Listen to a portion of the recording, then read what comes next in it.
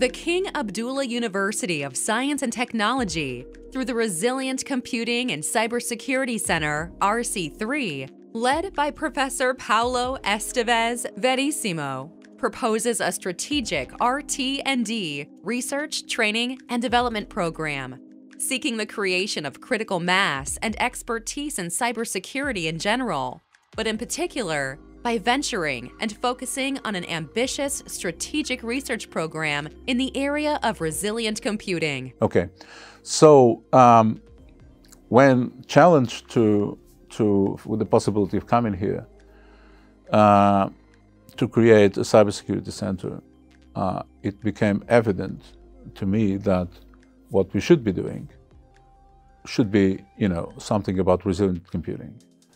The RC3 Center wants to build a team and develop research capacity and activity along 4 scientific focal points: resilience of infrastructure and control in CPS IoT systems. And then the other powerful aspect where you can use resilience is about this operational world, what people call the cyber-physical world. We were talking about industry, and we were talking about certainly of transportation systems and vehicles I was talking about, and land, air, space, etc. So we want to be there.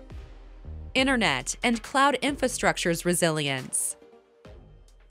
So saying that we will investigate about the resilience of the applications in the internet cloud complex.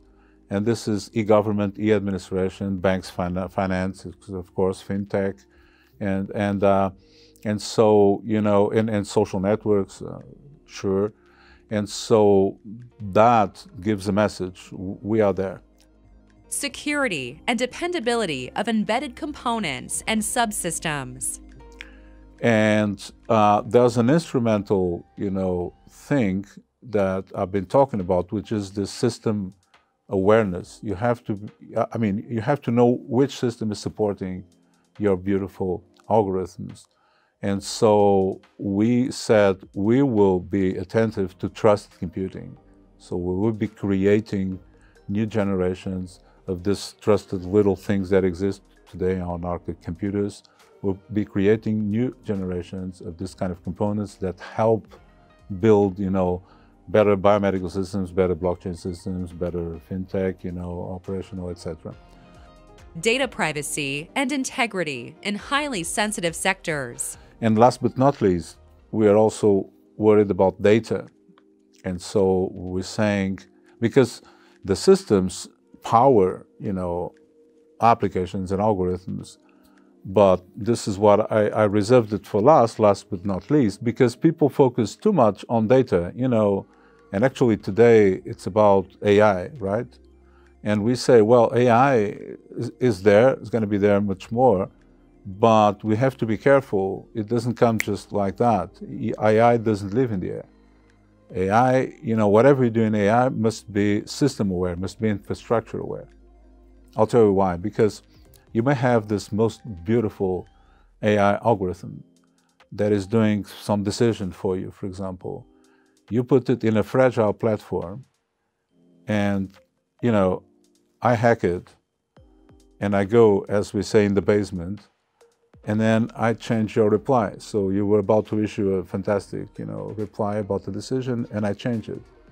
So it's very important that we have. So this 4th focal point is, yes, about data-oriented algorithms, where we want to leverage, of course, the advances on machine learning in general and AI to improve things that happen today already in privacy-preserving application for biomedical, for genomics, here I go again, etc., or preserve the integrity of ledgers of blockchain.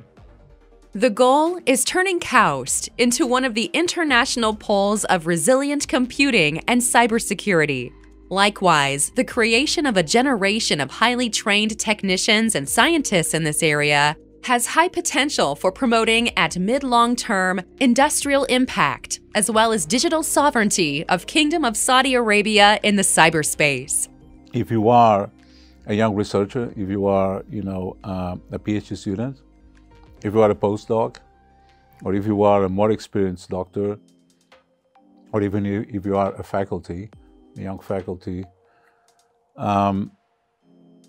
this is exploring something which will be the future, is what I'm saying. So resilient computing is the craft of the systems that we need for the future. Be them, of course, you know, in applications that are in the internet cloud, et cetera, be them in applications that are more physical in the operational technology. Take the challenge and be part of this new ambitious team. So I have little doubt that we'll be successful and that the people embarking on this adventure would just surf the wave, you know. I mean, it's like this, nothing venture, nothing gain, but I'm sure that we'll be successful.